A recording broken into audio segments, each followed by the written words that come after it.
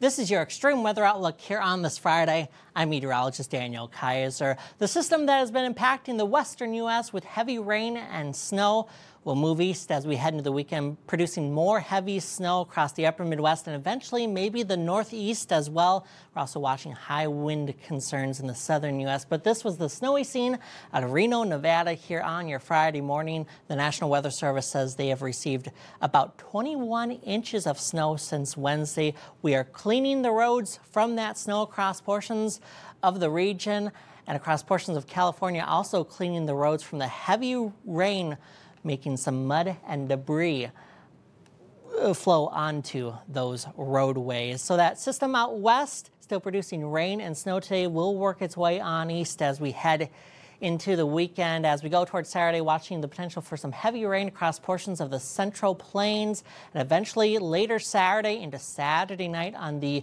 north side of that, we will see a band of heavy snow develop from Iowa stretching into portions of the Ohio River Valley. Still winter storm concerns out west, including some avalanche warnings in place, but we do have a winter storm watch here stretching from Iowa into Ohio, including Milwaukee and Chicago as we go throughout the next few days. That is where we are going to see a band of probably 6 to 9 inches of snow develop as we head through the weekend, including again Milwaukee and Chicago, where we could see snowfall totals between 7 and 9 inches as we go throughout the next few days. Also watching some icing concerns, especially tonight across portions of the upper Midwest. And then as the storm moves east later this weekend and early next week, we could see some heavy snow across portions of the Mid-Atlantic and Northeast, depending on how this system develops. We'll keep an eye on it over the next few days. Also watching some wind concerns across this system across the southern U.S., especially on Saturday.